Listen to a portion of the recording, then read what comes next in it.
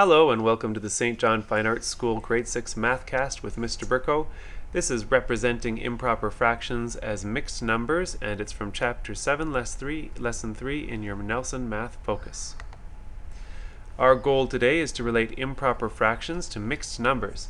Now, mixed numbers is a new term that you're going to learn to use now in the future. We've been preparing you for mixed numbers by teaching you about improper fractions. Now, a mixed number is an improper fraction that's been converted to whole numbers with fractions attached to it. So it's a fraction but has whole numbers as well. And like I said, you've been prepared for this, so that's the reason why we've been doing the last two lessons on improper fractions. Our question today, read by Martina, is: how many large squares of red fabric would Grace need if she wanted to make 5-star quilt patches? Alright, so Grace is going to make 5-star quilt patches, similar to the ones that you see here. There's 6-point stars. This one here is called an Ohio star quilt, and it's a block. And she takes these pieces of material, which are obviously not to scale, and it takes her a certain amount of those to make 5-star quilt patches. Each half of this material can make 1 star. So she's going to make 1 star, 2 stars, another star, and here's the last star, leaving her with a half of a piece of material left over that she's not going to use, and that creates 5-star blocks. So, in other words, 5 halves equal 2 halves plus 2 halves plus 1 half. We can put this way. We can put 5 over 2, because 2 over 2 equals 1. So 5 over 2 equals 1 plus 1 plus 1 half. And another way to put this, 5 over 2 is the same thing as 2 and 1 half. So this is important to remember. This is an example of a mixed number. Question A asks us, how do you think Grace knew that 5 halves is between 2 and 3? Well, if you look at our diagram here, we decided that it's 2 and 1 half, and we know that 2 and 1 half is more than 2 because it's 2 and a half.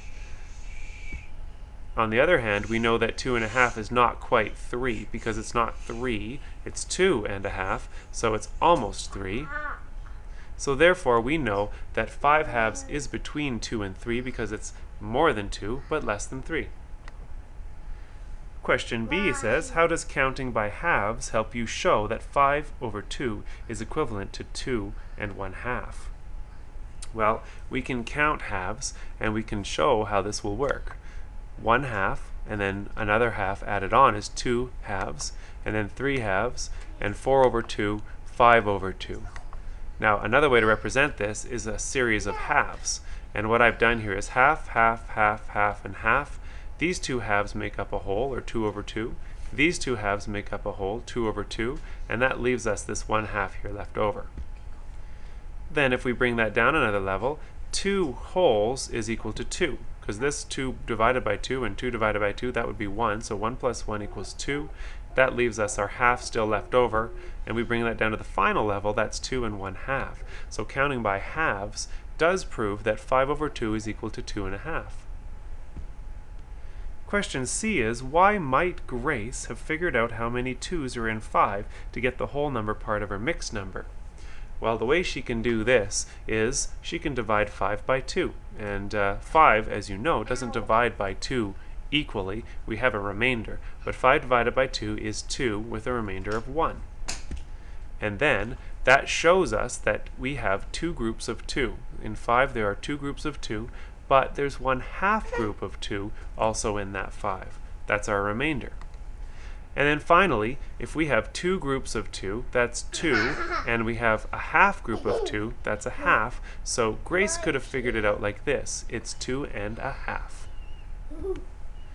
Well, that's the end of today's lesson. Thanks to Martina for help, and thanks to Pearson, who is not helping so much. This is the St. John Fine Arts School Mathcast with Mr. Burko, the end of Chapter 7, Lesson 3. Say bye, Pearson. Bye.